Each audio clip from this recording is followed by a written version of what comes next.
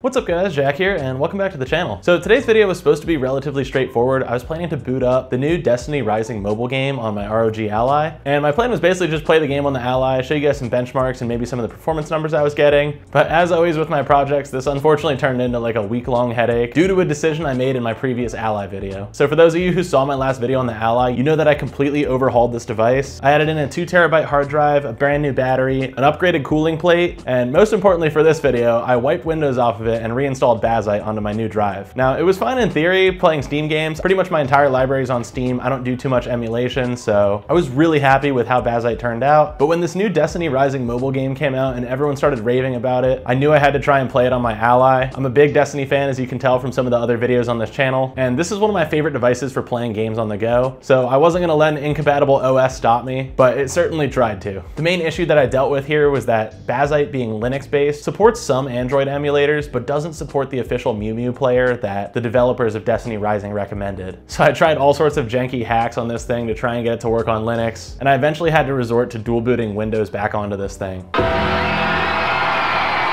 God.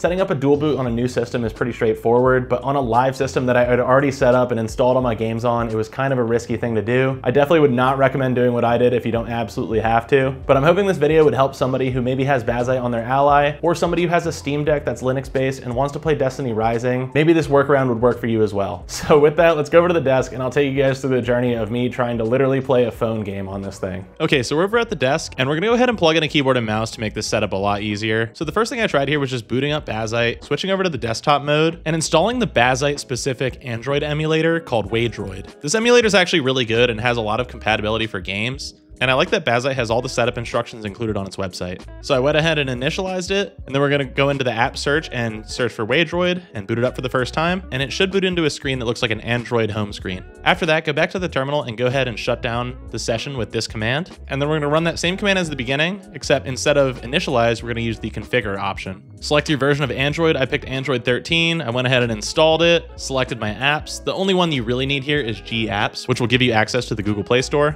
And then after that's done installing, we can go back into the terminal and use this command to start Waydroid back up. From here, with Waydroid running, go back into another terminal window, run that setup command again, go back to configure, select Android 13 again, and then we're gonna select the bottom option here to get Google Device ID. It's gonna spit out an ID that you need to authorize your device with the Google Play Store, and you're just gonna wanna copy that down somewhere. After that, I went back into Waydroid, signed in with my email, and then I passed in that ID right here on this checkbox. Went ahead and hit register, and then I left for about an hour while this processed. I came back and it was ready to go. I just logged back into the Google Play Store and my device was fully authorized. So I went ahead to the search bar, typed in Destiny Rising, started installing the app, booted it up for the first time, and got to this screen.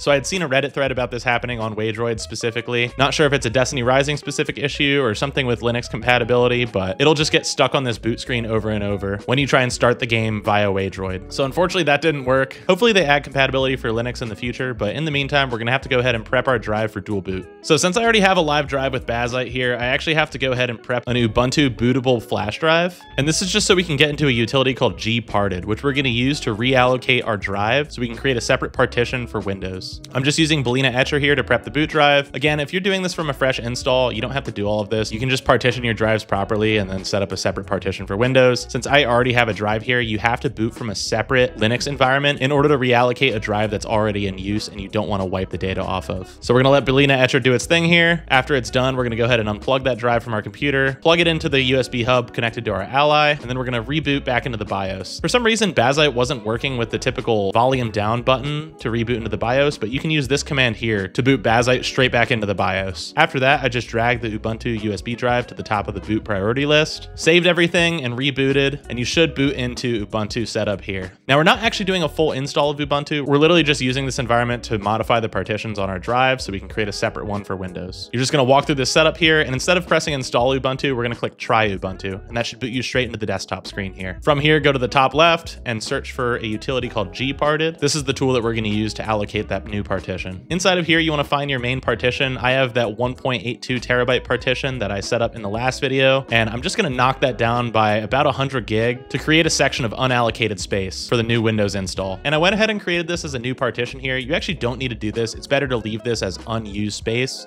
and you'll see why a little bit later in the video. So after you have that section of your drive partition, go ahead and save your changes. It'll give you a loading screen telling you that it's shrinking the drive down. For me, it's shrinking down from 1.82 to 1.72 terabytes. And then that's all we need from this Ubuntu drive. So go ahead and save everything, close out, and we're gonna go ahead and prep our Windows boot media next. So just go to the Windows 11 download site and click on the Create Windows 11 Installation Media. We're gonna plug in our flash drive here and select our flash drive from the dropdown on this screen. I had to reformat my drive in the terminal since I just prepped Ubuntu on the same one. But after that, you're gonna go ahead and download Windows and wait for that to complete. Okay, so after that's done, we're doing the same thing again, plugging the drive back in, booting back into the BIOS with the same command that I mentioned earlier. And then once again, we're gonna drag that SanDisk from the bottom of the boot priority to the top. So we boot back into the Windows setup. Walk through the first couple screens of the setup. And then when you get to this screen, you're gonna wanna select that new partition that we created. You can see here that Windows 11 can't be installed on this partition because it's an unrecognized type. I believe it's something to do with Linux. So we're just gonna go ahead and delete this partition. And this is what I was saying about leaving that space unallocated. We're just gonna boot Windows straight onto that unallocated space, and it'll create its own partition that'll be compatible with the Windows 11 install. So go ahead and select that unallocated space, hit next. And after you click through a few more screens, Windows 11 should start installing on the new partition. So this is a really stupid part of doing a fresh Windows install on the ROG Ally. It doesn't come with any of the drivers you need, including the network driver, which is important for the setup. So you actually have to use this hotkey to open up a terminal, and then you're gonna go ahead and run this command. I know I didn't do a great job of capturing it on video here, but run this command, and this will go ahead and restart that Windows setup. And this will bring you back to the same screen we were stuck on before, but now you have an option where you can click I don't have internet to continue. Go ahead and fill out the rest of the information on setting up Windows, and we should finally get to our new Windows environment here. So obviously, since we skipped that Wi-Fi step, we now have to go install the drivers. This is something that comes out of the box with ROG Allies, but since this is a fresh install, we got to manually install some of these drivers. So head on over to this site here. I'll leave links to everything in the description, and we're going to want to start collecting these drivers onto a flash drive so we can manually install them onto our new Windows partition. Make sure you get this Realtek LAN driver, the one for the AMD chipset, the AMD graphics driver, and then this is the most important one, the MediaTek Bluetooth driver. This is what's going to allow us to connect to Wi-Fi. After you have those all saved into a folder, drag it back onto your flash drive. You can disregard the cancer game I have on in the background. We're gonna go ahead and unplug that drive, plug it back into our Ally, and then start booting those drivers manually. Start off with that Bluetooth driver I mentioned. Even though it says Bluetooth, this actually controls the Wi-Fi function on the Ally. So we're gonna go ahead and do that one first.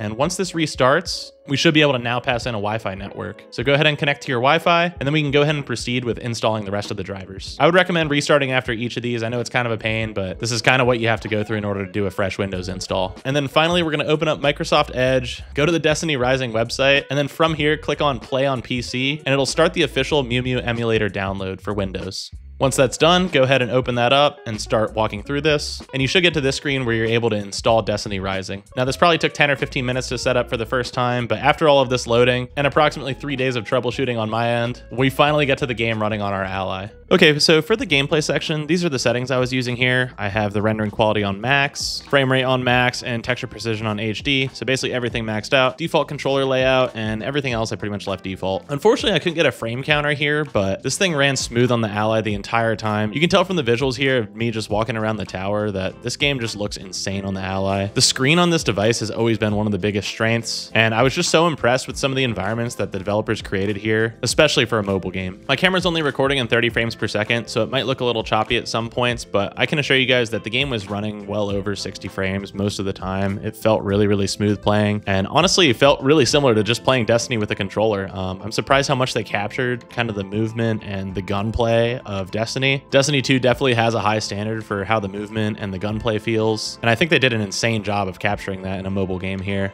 And you can see from the visuals here of me drawing the sword in the tutorial, this game looks absolutely insane. I can't believe they captured this much detail in a mobile game. Again, I'm on maxed out graphics, maxed out everything. This thing ran perfect on the Ally. This really feels like the form factor that this game was built for, and it's kind of unfortunate that it doesn't work with Steam Deck out of the box. I'm sure that they're going to come back and fix that Mew player and make it work on Linux in the future, because in my opinion, they're really missing a big market share by not addressing those customers. I've even seen LFG posts already on Reddit and stuff of people requiring players to not be using the touch controls, because Destiny players love gatekeeping everything, including a mobile game. In terms of my thoughts on the actual game itself, I haven't gotten in too far yet. I've only played through the first couple missions, but I was really impressed by the tutorial here. It actually felt more exciting to play than it does to play Destiny 2 at the current moment. There's been some complaints about the content being time-gated, but the fact that they have so much new content developed for this game really shows that the developers put a lot of thought into into it. And everything from the story to the guns to the characters to the enemies all has the same essence as the real Destiny games. And you can tell the developers spent a lot of time trying to capture that. I've been playing Destiny since the D1 beta, and I can assure you that this player base complains more than almost any other game out there. Everything that Bungie has delivered in the last couple years has always been missing a few key pieces that just barely make it miss the mark with the player base. This game was honestly so refreshing to play from all of that recycled content that Bungie's been pumping out for years, and I legitimately had that same feeling that I had when I played the Destiny 1 beta back in 2014. It really does feel like a completely new and revamped experience. I'd highly recommend checking out this game, and if you have a gaming handheld like the Ally, I think this is the perfect form factor to play it on. So I hope you guys enjoyed the video. Please let me know if you have any questions. I'd love to hear if somebody tried this out on their Steam Deck and got it to work. And that's pretty much it for this video. I'll see you guys in the next one. Peace.